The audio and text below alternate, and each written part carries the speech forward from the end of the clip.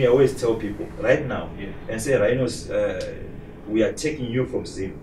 We are sending you to Ghana right now today. Yes. With nothing, with only the air ticket money and accommodation for the next 3 months. And you go and stay there with nothing else, no qualification. Yes. If you check me after 1 year. This is the story of the generations. But ordinary men with humble beginnings eventually become great people. Rinos Mautsa, despite being born out of adversity and raised by a single mother, is one of Zimbabwe's few multiple award-winning young entrepreneurs.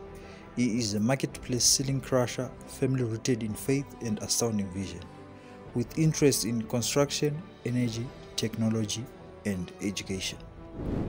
You made a bold proclamation.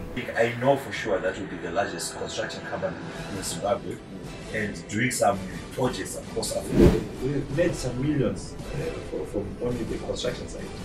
We are the pace setters in construction industry. What's your net worth? Over 500 million. I've met presidents. What is it that you see? Because I don't check the money that you are making right now. I check on systems that we have put in place. I check on scalability. But what is his disposition?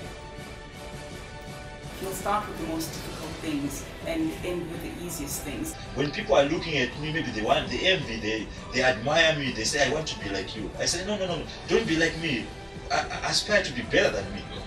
And in his assured continuance of taking over and dominance in the marketplace, is Rinos a boss or a leader?